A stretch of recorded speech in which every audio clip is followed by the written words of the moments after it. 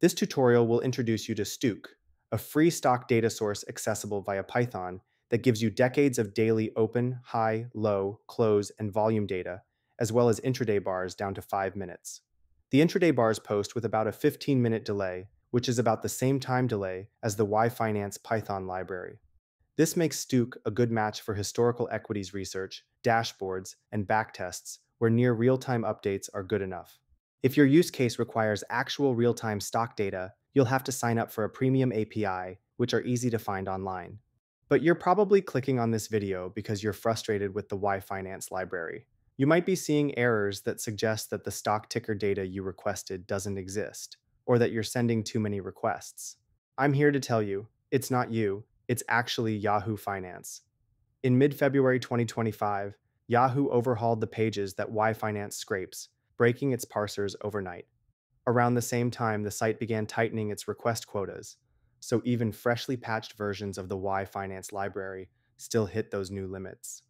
Nearly everything you can fetch with yfinance is available through Stooq as a direct CSV file, making it an almost drop-in replacement, and it has offered stable, no-cost stock data downloads since the early 2000s.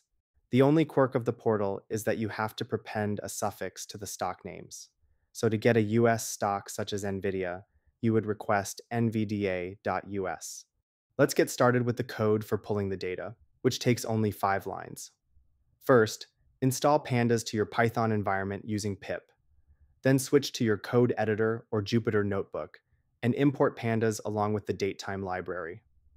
We set the ticker to the stock that we want to import, followed by a suffix that identifies the country's listing. Next, we define the date window. Today for the end date, then subtract 5 years with time delta to mark the start.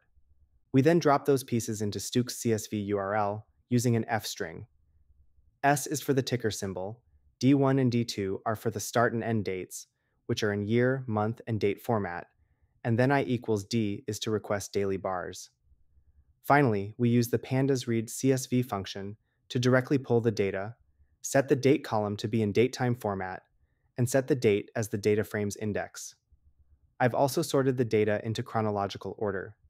I'll go ahead and print the first 5 lines of the data frame, and we can see what the data looks like. If you're looking for 5-minute or 1-hour ticker data, you'll need to go to the Stooq website and do a CAPTCHA before downloading the CSV manually. You can find the code for this tutorial and a link to the intraday data in the video description below. And if you found this helpful, make sure to like, comment, and subscribe to the Deep Charts channel for more videos on quant finance and AI.